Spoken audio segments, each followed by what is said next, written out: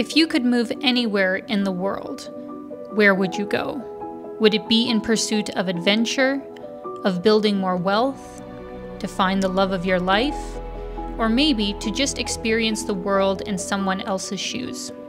Let me know in the comments. For some, it is too scary of a thought to leave everything you've ever known behind, to not be in close proximity to your friends and family. And even if your country is going through hard times, you still feel like it is the only place you could ever call home. Everyone has to make that decision for themselves. But now more than ever, we are seeing record numbers of immigration in many different parts of the world. People searching for better opportunities, safety, prosperity, and of course, belonging. But is the grass always greener on the other side? Or is it greener where you water it? That's what I'm planning to discover in the coming months.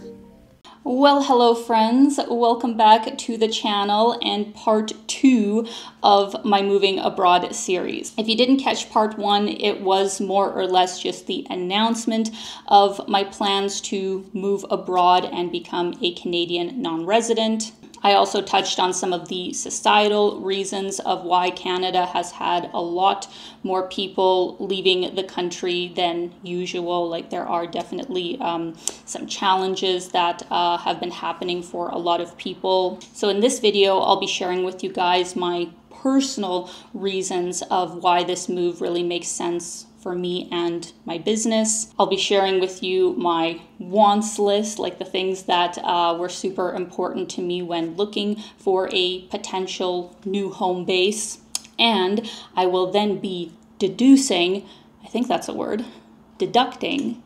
Anyways, I'm going to eliminate certain parts of the world based on this list because it just doesn't fit, you know, my ideal sort of place that I'm looking for right now. And at the end of the video, I will be left with 2 regions of the world that were my top choices as my new place to live. So to get into my personal reasons of why I decided becoming a Canadian non-resident was really the right choice for me, the primary reason really came down to finances and business opportunities. Because when I went full-time, like I was not making a lot of money. So what that meant was that I would have to travel for very long periods of time to just save money on international tickets. So I would be moving from place to place to place, like planning travel, actually traveling, filming content, editing content, and just like this continuous cycle where I was constantly adjusting to new places and never really had any time to just relax and decompress and also just have a core, you know, social group of support. And while I could make that happen in Canada, I could get my own place, though it would have to be in a major city because I have to be close to an international airport. I'm not gonna like get a place in the boonies of nowhere and have to drive like 5 hours to the airport to save some money on rent. It really would only make sense if I was living in a major Canadian city. And then on top of that is the problem that Canada doesn't exactly have a lot of neighbors.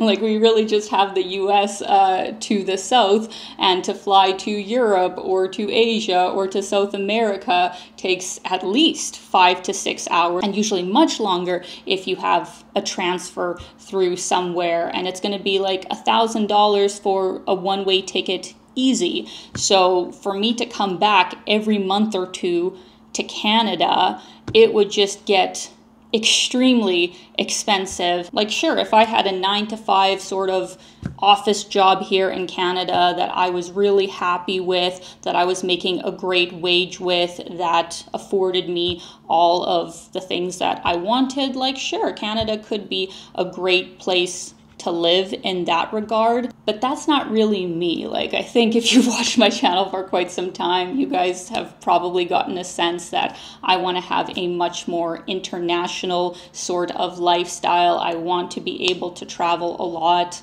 And second, probably even more important, is I really enjoy being my own boss. Like I like to do things on my own schedule. As stressful as it is, I do enjoy being an entrepreneur, where it is, in a way, you know, the sky's the limit of what you could potentially make. And I also just love the flexibility that it gives me with my lifestyle. So I don't see myself ever going back to working for somebody else unless I had no other option or my personality does a 180, which, you know, I'm 33, so I kind of doubt. So having said that, let's get into my wants list of what I am looking for in a new potential home base. Point number 1, and this one is definitely non-negotiable, and that is that it is safe for solo women travelers. Point number 2, the cost of living is at least 50% less than in Canada. Point number 3 is a fairly stable government/currency. Now, I'm not looking for perfection here. Like, let's be honest, most governments in the world are not, unfortunately, the most competent. So I'm not looking for a miracle. I'm just looking for at least fairly stable, where they're not like changing policies all the time, or there's like a coup happening, or, you know, just a lot of chaos within the government. I don't want to move to a country and then just have things be all over the place, where maybe they change their immigration and their currency is just bouncing around all the time, because I do plan on opening a bank account in the country that I move to. I would like to have that diversification, and I don't want the currency to just be spiking like crazy all the time. I think that would be really stressful. Point number 4, and this is, you know, ideally, I would prefer if taxes could be 15% or less. I'm not one of those people that is chasing like 0% tax. You know, I understand that taxes have their place, and I really enjoy when they actually are spent well, when they actually go to the benefit of the society that is paying them. I can't tell you how much it grinds my gears when a government just wastes its taxpayers' money, or it's corrupted and just sent to some kind of oligarchs while the people are struggling. Like, nothing pisses me off in that sense more than that. And you would be surprised that if done correctly, a good government can run their country on around that range of taxes. Like, Singapore is actually my most perfect example of that. I'm not saying they do absolutely everything correctly, but if I was to choose the best government policy that I have ever witnessed, it would definitely be Singapore's. And I think their tax rates, are in that like 10 to 20% generally. So, you know, if they can do it, why can't we? Why can't we take some of their ideas and use it to our own benefit? Point number 5 is no extreme climate risks. Point number 6, and this one I will be giving you guys more information about as this series goes on, but for any Canadians or any other nationality, you really need to check if your country and the country you are planning to move to have a social security agreement. Point number 7 is that ideally, I would prefer that this country's immigration process isn't extremely complicated and that leads to permanent residency or citizenship. Some of you may have heard of something called golden visas, where you basically pay a large sum of money or buy real estate in that country, which is also usually for a very high amount, and you are basically just handed a permanent residency or a citizenship for making that kind of investment. Understandably, I'm not in that tax bracket just yet. So in my case, what I have to do is usually just apply for a long-term visa, which is what I am doing at this point in time. And then over a period of 5 to 10 years, depending on the country, you may qualify for permanent residency or citizenship. Point number 8 on my list is that I would prefer that English is widely spoken. Now, don't come at me.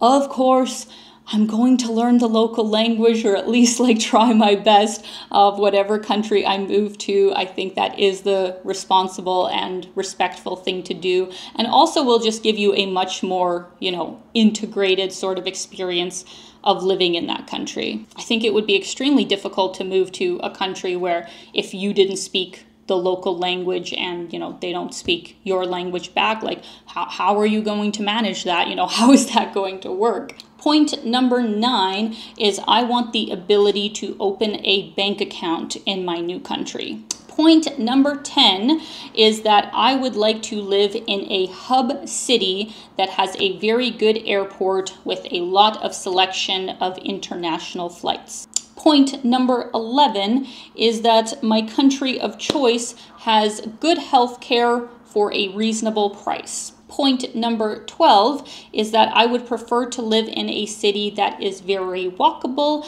and that has very good public transport. You guys know I'm a walker. I like to walk everywhere. I like to be close to all of my basic needs. I don't like to drive. I don't want the hassle and expense of having a car. I would prefer to be able to take good public transport in the place that I live, or if things like Uber or whatever are, pretty inexpensive, I would just use that, to get to the airport or do whatever else instead of living in a place where you have to rely on having your own transport. That is not for me. Point number 13 is nature. The beauty of nature. I want to live in a place that within the city has lovely parks, has a beach, or, has whatever kind of nature that just makes you feel like you are getting outside of the city and can just decompress and, have a place for socializing. Point number 14, and this one is also a given, it has to have fast and reliable internet. And last, but certainly not least, I would prefer that the country that I move to has at least somewhat of an international community and that the locals are actually welcoming of foreigners.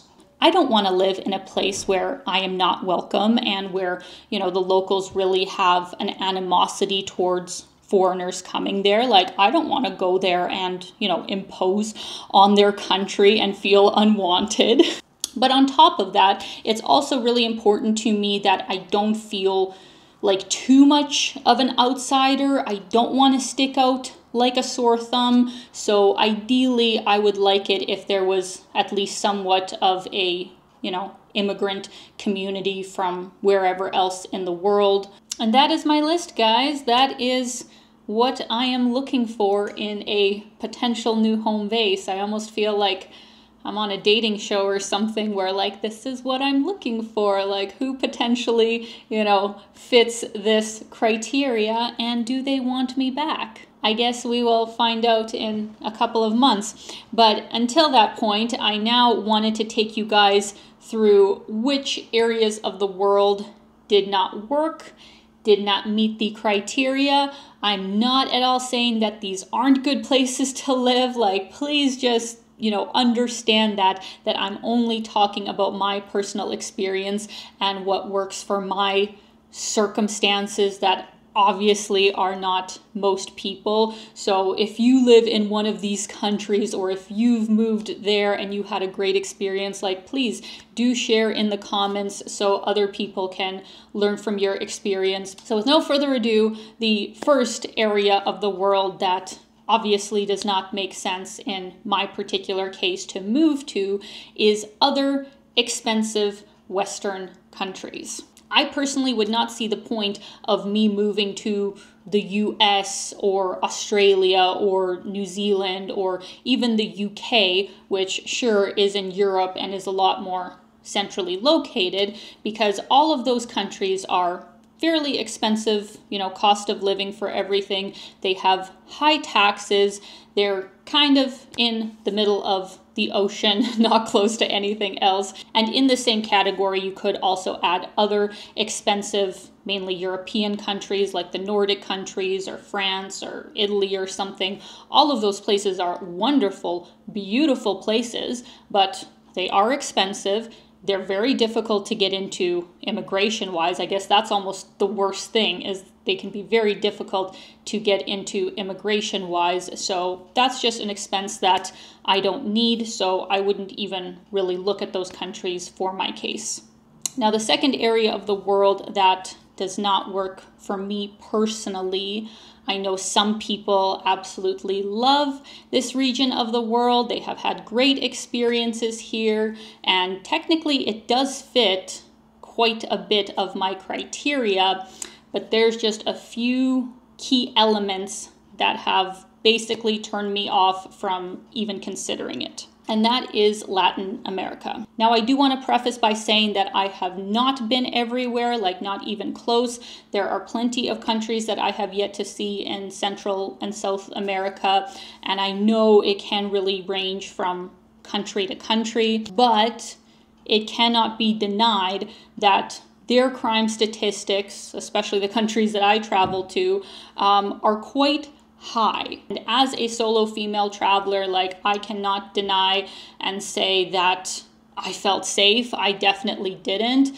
Like, you guys, if you've been watching me for quite some time, you'll know that I almost got shot at and mugged in Colombia. It was 100% one of the most traumatizing experiences that I've had while traveling. And even if that didn't happen, because of course it can happen anywhere. I'm not saying that, oh, it's just in Latin America that things like that happen. Of course it can happen anywhere in the world. But I'm just saying, as a place to live, I don't want to be on guard and, not having my phone out, not having my camera out. It's literally my job, not being able to wear jewelry, and to just have to be so hyper vigilant all the time. And also, I just got the impression that as a woman by herself, like, people just looked at you kind of weird. Like, why are you by yourself? Why are you not with friends or like family or a boyfriend or something? Like, that's just the kind of impression that I got, that as a solo woman, you really stood out, and not in a good way. The third area of the world that didn't seem like the right fit is the continent of Africa, because I have barely traveled it. I only have been to Morocco and Egypt, and that was before I had a YouTube channel. So I really don't have much experience with traveling the region. I really can't speak on it. So I'm not about to, do a whole continent-wide tour looking for a place to live at this point in time. So in the future, I would love to visit as a tourist, but as a place to live right now doesn't really make a lot of sense. The fourth area of the world that I did actually consider to a little extent, but for many reasons wasn't the right fit either, is Central and East Asia. Some of you did comment in the last video that you thought Japan was going to be my choice for moving to, and that is, a good guess, because that is